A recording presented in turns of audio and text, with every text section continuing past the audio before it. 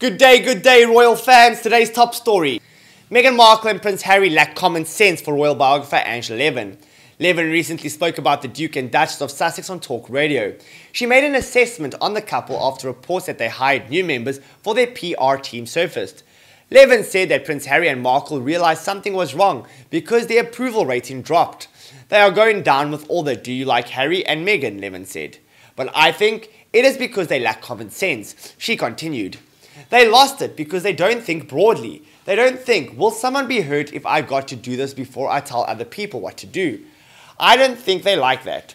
So they have 15 people who are trying to get them on every channel around the world. But if you haven't got common sense, you're not going to do the right things in the right way. The Duke and Duchess of Sussex just hired Christine Shermer, the former head of communications at Pinterest. They also hired another one from Deluxe, a video creator and distribution company. Levin just smiled when the host mentioned the expertise of the new members of the Sussex's PR team. Yes, but I just say, you could have learned from people telling you what to do, but if you haven't got a gut instinct, you're at a huge disadvantage. And I think that's the problem. Aside from that, Levin also mentioned some attributes of the Duchess that would possibly make it more difficult for them moving forward.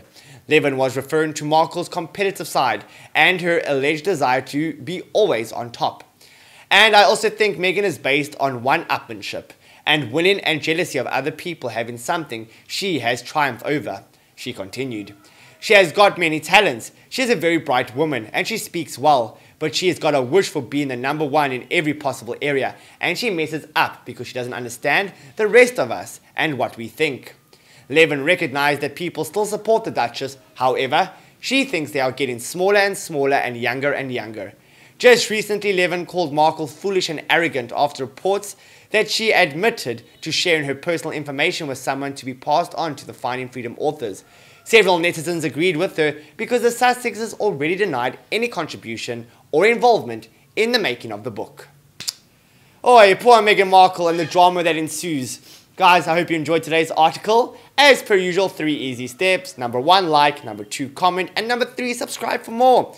Catch you tomorrow, yeah? And goodbye for now.